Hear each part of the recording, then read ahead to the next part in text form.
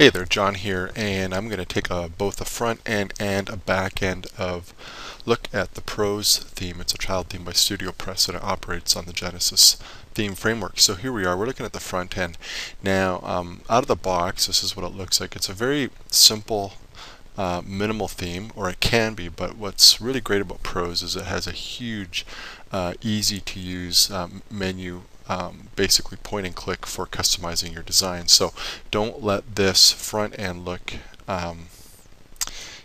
dictate your opinion of what this theme will look like, because really you can totally customize every element in header, how your menus will look, your hyperlinks, the appearance of a lot of elements of your sidebar. You can completely customize that with point and click, and that's what I want to show you today.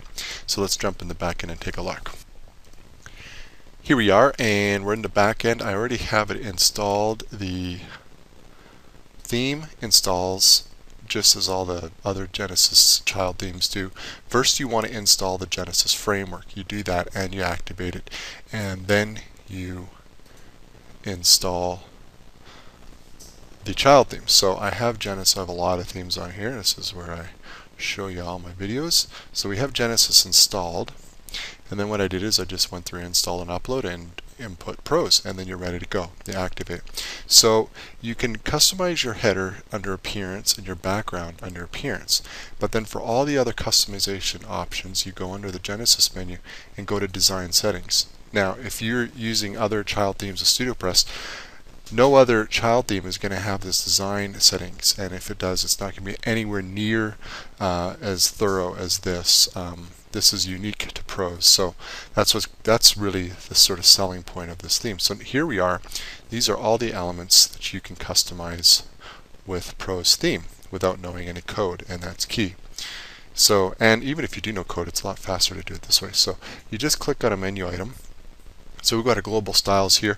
You can customize your background here as well, or through the appearance and background. So that's up to you. And then you can set your font color, your global font color, your font type, size, line height. And then you can go to your global links and set up how your links are.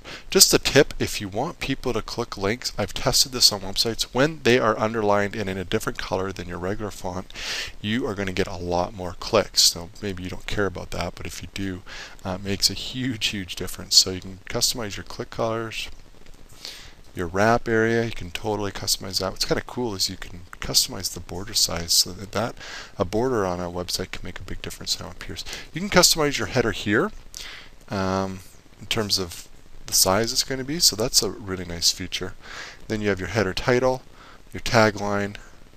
Here you can totally set up your primary navigation menu bar, change the colors, the font, the whole 9 yards, and your secondary navigation here. You can customize how your breadcrumb navigation operates. You can turn breadcrumb navigation off under Genesis theme settings if you don't like having breadcrumbs. Breadcrumbs are those little, there's sort of a website site map, and it shows visitors usually at the top of a post where they are in a website. Your post info, your post meta. Customize your block quotes. You can input a notice box, which is really cool. So you can customize how your notice box can appear, and then you can input that in with color code, or sorry, short code into your blogs and posts. Headlines, you can change how your headlines show up. You can make them smaller. And here you can customize all your H1 through H6, so you can make them all different, which is a nice feature. And you got post title links. You got your sidebar widget headlines, sidebar text, footer widget areas. Footer widget headlines, if you're going to use them. You customize your footer if you like, how the font's going to appear.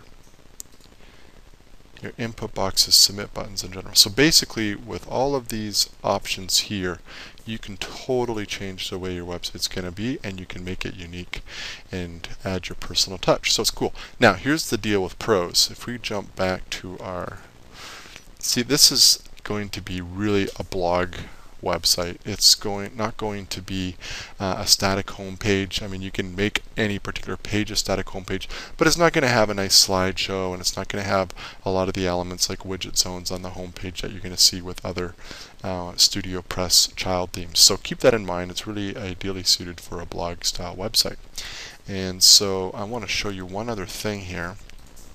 If you use advertising for your website and you sell banner ad placements or use AdSense or something like that, what you can do is you can go to your Genesis Simple Hooks. Now it's a plugin that you install separately, and you have all these inputs, and there's tons and tons and tons of them, and you can input ads in here, and so they'll show up at different parts of your website. So if you wanted to create something that shows up at the top of the website, like a leaderboard, like 928 pixels wide by 90 in height, you can input that wherever it's going to work. Now you're going to have to play around with I've spent a lot of time trying to figure out where each of these different hooks are going to show up on a particular website, so you have to play around with that. But it's a really nice tool if you're going to use advertising. You can use ad plugins as well, and they'll place various ads wherever you like. So that's our behind the look at Prose. If you want a blog with your own personal touch on there and don't know how to code, I strongly recommend checking it out.